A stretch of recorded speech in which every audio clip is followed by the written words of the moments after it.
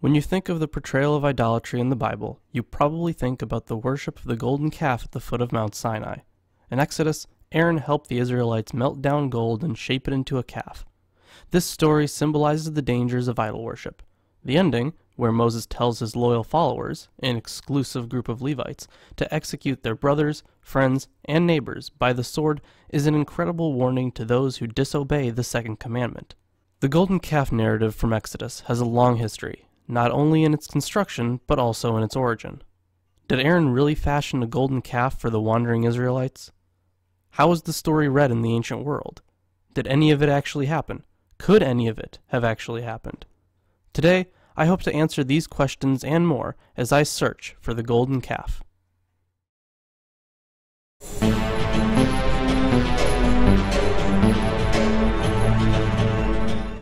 In the ancient Near East, bull worship was widespread and permeated nearly every civilization. Before the writing of the golden calf narrative in Exodus, and even before King Jeroboam I erected his 2 golden calf statues, representing gods as bulls was commonplace. In ancient Canaan, for example, we find the epithets Bull El and El is Bull to refer to the chief god of ancient Canaan, El. Nowadays, El is often used as a generic term for God. Ugaritic texts also reveal that Baal, the son of El in some pantheons, although this changes depending on which pantheon, was also represented and referred to as a bull and was identifiable with bulls in iconography. This trend wasn't limited to Ugarit or even Canaan.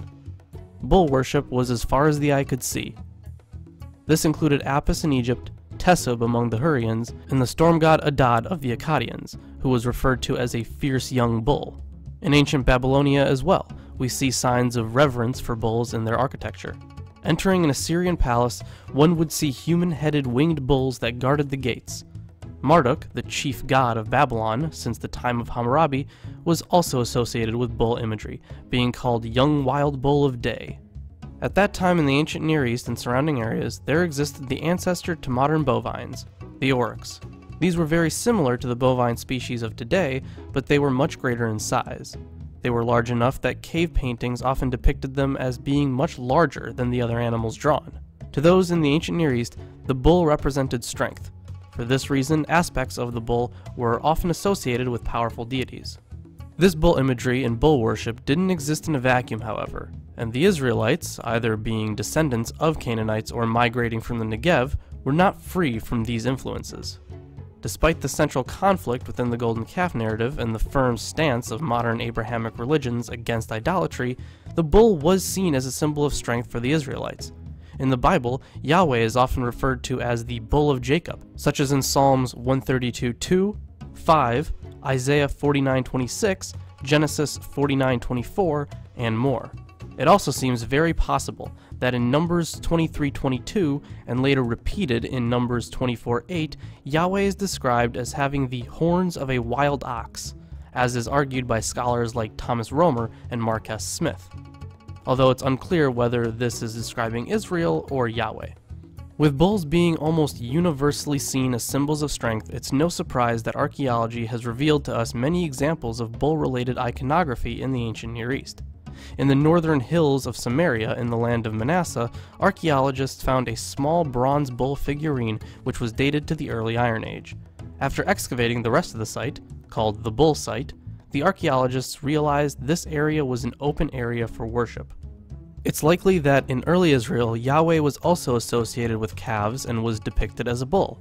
Evidence for this can be found in the polemical writings of Hosea, as well as in the Sumerian Ostracon 41, a potsherd, dating to around 800 BC. First, let us examine the writings of Hosea. In Hosea 8:5-6, we are told about Hosea's feelings toward the Yahwistic cult in Israel. Samaria, throw out your calf idol. My anger burns against them. How long will they be incapable of purity? They are from Israel. This calf, a metal worker has made it. It is not God. It will be broken in pieces, that calf of Samaria. It seems clear that Hosea has problems with the bull imagery in use in Israel.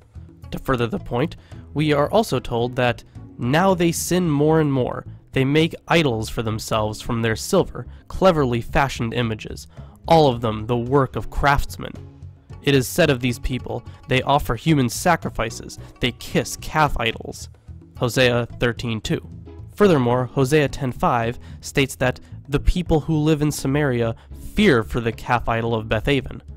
Bethaven being a pun on Bethel. Bethel, the actual name of the city, means house of God, while Bethaven means house of wickedness. Next, we move on to a curious inscription on a piece of pottery found in Samaria in the time of the Northern Kingdom.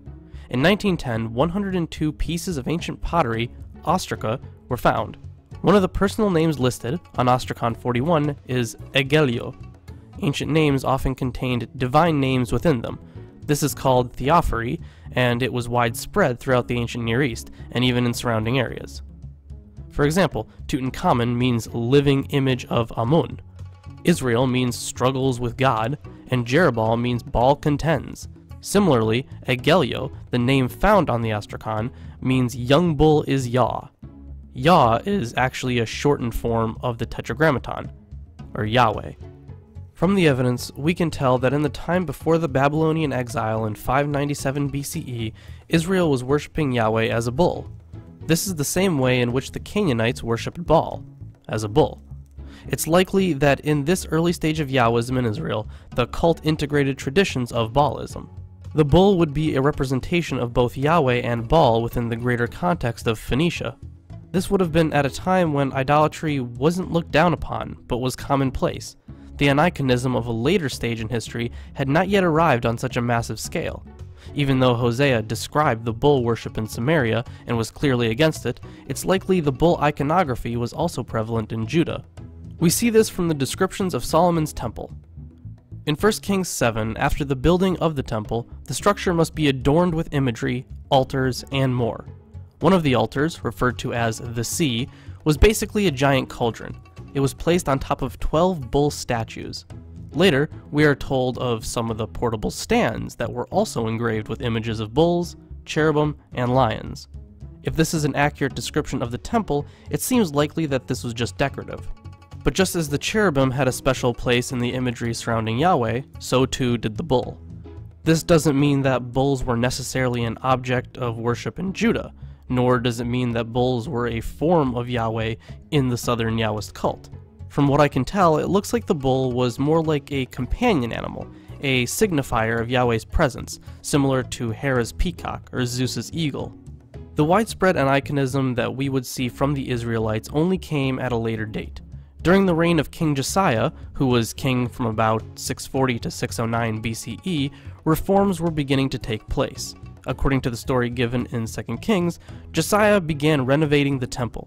We are told that during these renovations, the high priest, Hilkiah, discovered the Book of the Law. From the actions Josiah took, it has been long noted that the scroll said to have been discovered by Hilkiah was Deuteronomy, or at least a part of it.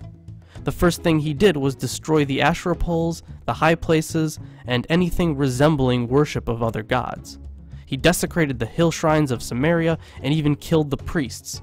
He effectively turned the nation monotheistic, which differed heavily from the henotheism of the previous years, meaning that before Josiah's reforms, the Israelites believed in many gods, but only worshipped one, the supreme God, Yahweh. These reforms were cut short, however, when Pharaoh Necho killed Josiah in a battle at Megiddo and placed Judah under Egyptian control, setting into motion events that, within a few years, would lead to the Babylonian exile. We will discuss some specific aspects of these reforms later. After the exile, the Israelites were obviously distraught, and they figured that the only reason their almighty God Yahweh would allow them to be exiled was because they had done something wrong. They figured that it was their iconography and idol worship. This is the political background we have to keep in mind when covering these upcoming topics. With the background of bull worship that has just been presented, it seems an appropriate time to finally delve into the meat of this story. There are 2 golden calf narratives in the Bible, 3 if you want to count the brief retelling in Deuteronomy. The first, which nearly everyone is familiar with, is the narrative in Exodus 32, which includes Aaron and the Israelites at the base of Mount Sinai. We will cover more of it later, but the second, and probably earliest, is the story of King Jeroboam's calves in 1 Kings 12. In a strange attempt to save his own life and remain in control of Israel, Jeroboam set up 2 golden calves, one at Bethel and one at Dan. He figured that with the calves in place, the Israelites would remain in Israel under his rule and not leave to follow Rehoboam. The golden calves only reach their end during Josiah's reforms, when they are destroyed along with the other altars. Note that the narrative about Jeroboam's golden calves might actually be a later polemic, and not actually resemble anything Jeroboam ever did. For the purposes of this video, I will assume that the story is at least partially accurate in that Jeroboam did erect 2 golden calves. I am doing this because it doesn't change the influence of the first king's story on the Exodus sequence. The Exodus calf narrative would have come out just the same, whether or not the events actually happened in Israel's history. Before diving into this further, let us recall the golden calf narrative in Exodus.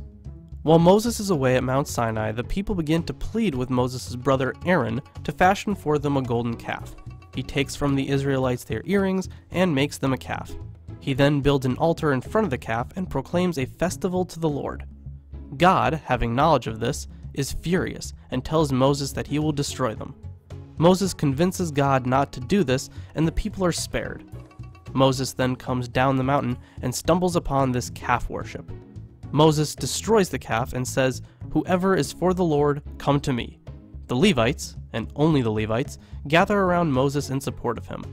Then Moses commands a slaughter of those that did not support him. The Levites grab their swords and kill those that oppose Moses and the Lord. Immediately after seeing the 2 golden calf narratives, some parallels can be seen. There are the obvious ones, of course, but a closer look will show that these 2 stories and the characters in them are so similar that anybody would be hard-pressed to say that one was not based on the other. There are 13 parallels in total between Aaron and Jeroboam, but we will only be covering the ones that directly relate to the calf narratives. First, there's the obvious one of both Aaron and Jeroboam erecting golden calves. Next, nearly the same sentence is said after the construction of the calves. In 1 Kings 12:28, after the calves are set up, Jeroboam says, "Here are your gods, Israel, who brought you up out of Egypt." This sentence, almost verbatim, is what is said by the Israelites when the calf is made. "These are your gods, Israel, who brought you up out of Egypt," in Exodus 32:4. Furthermore, it's clear that the worship was meant to be Yahwistic in both stories, since the identifier of the god is the one who brought you up out of Egypt. After the altars are built, a festival is proclaimed. Exodus 32:5, 1 Kings 12:32. Sacrifices are then made on the altar. Exodus 32:6, 1 Kings 12:32. In 1 Kings 12:31, Jeroboam specifically appoints priests who are not Levites. In Exodus 32:26, the Levites are said to be the only ones to oppose the calf worship. This parallel can be extended by the slaughtering of the non-Levites that actually engaged in the calf worship.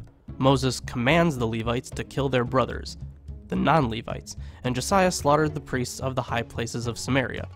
Remember that these were specifically non-Levites as well. For both of these narratives, the calf worship is said to be the great sin. Exodus 32:21, 1 Kings 14:16. The punishments for both of these sins are not merely personal toward Aaron or Jeroboam. They prove to be the sin that results in a catastrophe for the people. Both of them are threatened with destruction, but eventually come to a natural end.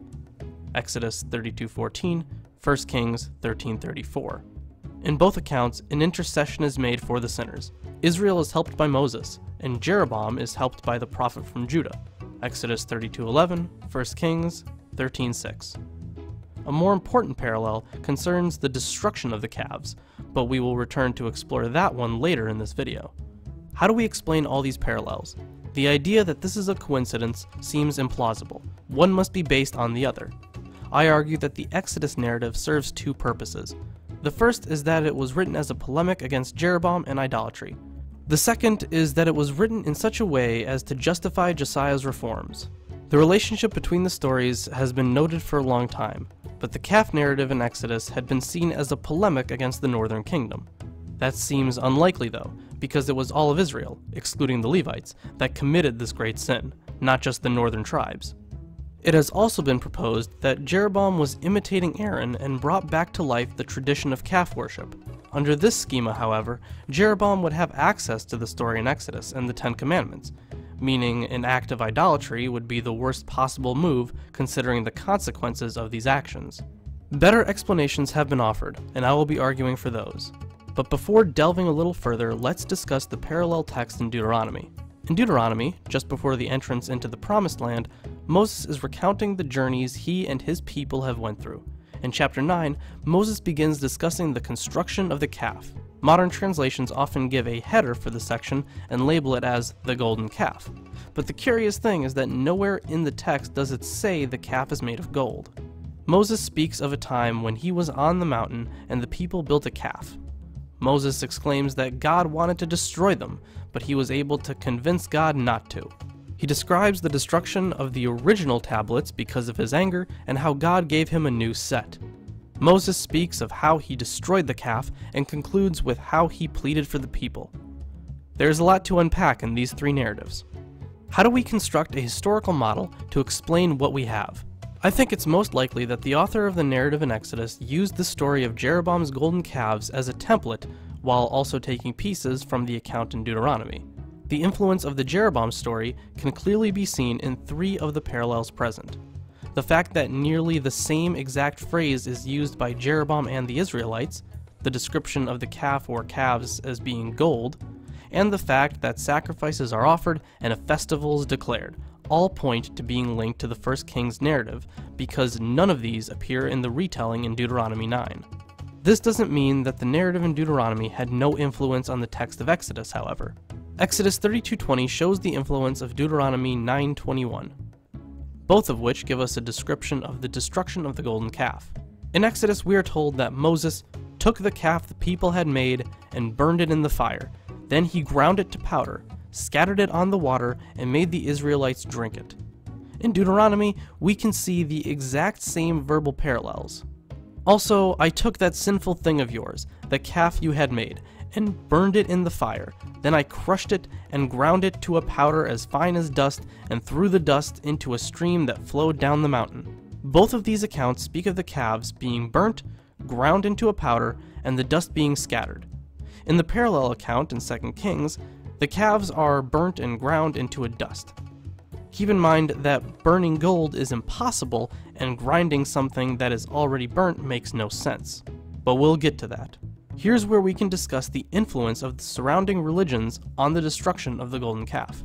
While all these accounts show direct verbal parallels, the narrative of Josiah's destruction of the Asherah pole in 2 Kings 23:6 is even more directly related. He burns it, grinds it to dust, and scatters the remains on some graves.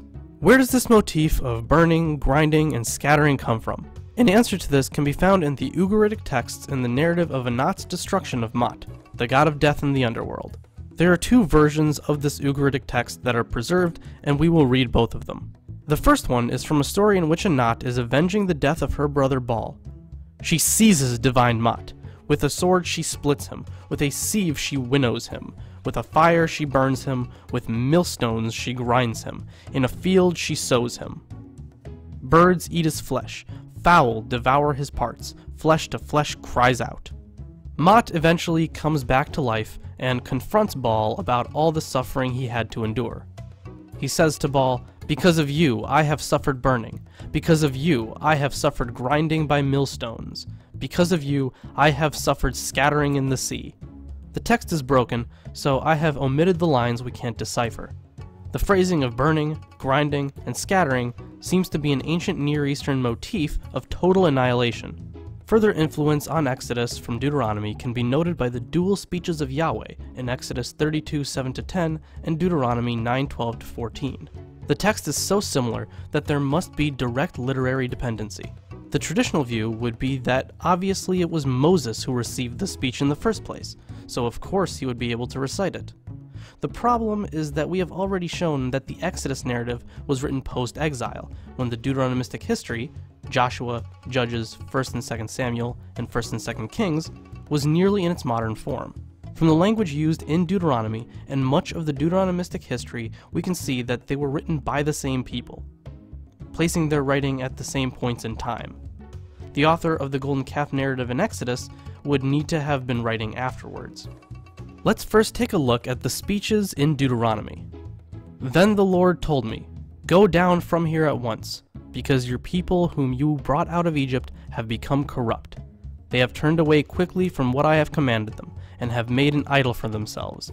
And the Lord said to me, I have seen this people, and they are a stiff-necked people indeed.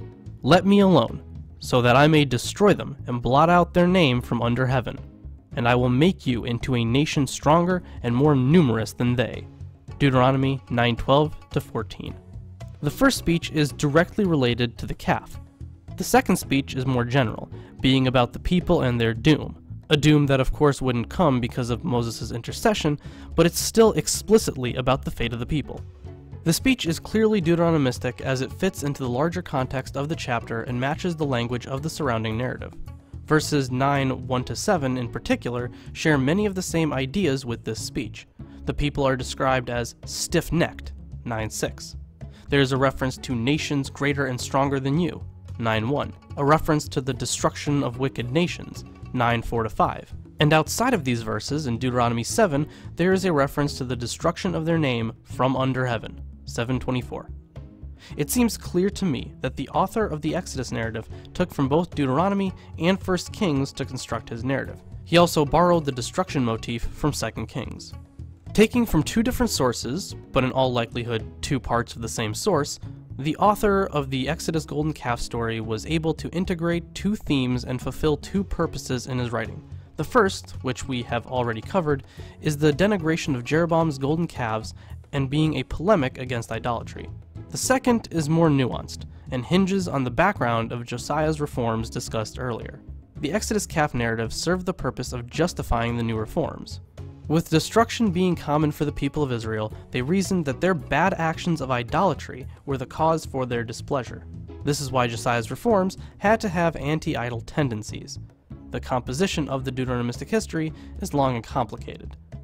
It's only important to know that by the time of the writing of the Exodus narrative, the Deuteronomistic history was in near complete form, which would have been post-exile. Whether or not Josiah's reforms happened the way they were described doesn't matter. The story of the golden calf was written to justify these new ideas that Israelites believed would save them from future harm. We will only be looking at a few of these elements to demonstrate the point. Aaron is, of course, meant to represent the priest at a high place. High places were generally local and small sanctuaries for worship and sacrifice. They were everywhere. Priests at high places would build altars, make the idols, and lead the people in worship. Throughout the Bible, Aaron is always seen as being the father of the priesthood, always doing something a priest would do. In the golden calf narrative, he acts like a priest, but in a way which attacks these cultic sites. This would support the theme of centralization that is so crucial to Josiah's reforms. To add more fuel to the fire, the author of the Exodus narrative decided to use the Levites to symbolize this centralization. They serve a special role throughout the book, and as such needed to be consecrated to perform priestly duties. The idea of the Levites as not being a tribe in the same sense as the other tribes is not a new one. They are represented as sort of a brotherhood, which can be seen in the fact that they received no allotment of territory. Their role was to serve the priestly functions at the temples. As has been noted by a variety of scholars, the narrative of the breaking of the tablets of the law and their subsequent rewriting is meant to represent the new set of rules the kingdom is to abide by. It's also been noted by scholars like Michael Coogan that the commandments are written in a way a ruling state would make contracts with their vassals. The new set of laws was just that, a new set of laws. Finally, to turn back to the scattering of the dust on the water, we are told in Deuteronomy 9:21 that Moses threw the dust into a stream that flowed down the mountain. What stream was this meant to be? In the Exodus account, the stream would just be the water that was flowing from the rock after Moses struck it in Exodus 17. In light of the close relationship between Deuteronomy and 2 Kings, we can conclude that the ancient audience would have understood this as an allusion to the Kidron River, where Josiah threw many of the remains of the cult objects he had destroyed in 2 Kings 23. This further strengthens the golden calf narrative as a way to justify Josiah's reforms. To summarize, bull worship was an incredibly common practice in the ancient Near East. The evidence suggests that Yahweh was represented as a bull and even worshipped in bull form in ancient Israel. The stance of idol worship being a sin would only come at a later date after the Babylonian exile, when the Israelites figured idol worship to be the great sin that led to their downfall. Jeroboam may or may not have actually erected 2 golden calves. It's perfectly possible that he did. Either way, the Deuteronomistic history presents this as a great mistake and when writing the golden calf narrative in Exodus, the author is creating a polemic against Jeroboam and idol worship, all while working to justify the reforms of Josiah. All the texts we covered have a long and complex compositional history. For a more in-depth discussion on that, I recommend The Life of Moses by John Van Setters for a full breakdown of what was added to which text, when, and why. Thanks for watching. If you haven't yet, be sure to like and subscribe. If you enjoy our content and want to help support this channel, check out our Patreon and Teespring links in the description. If you don't want to spend money but still see what we're doing outside of YouTube, make sure to follow us on Facebook and Twitter. Also, make sure to check out our website, MilwaukeeAtheists.com. We'll see you next time.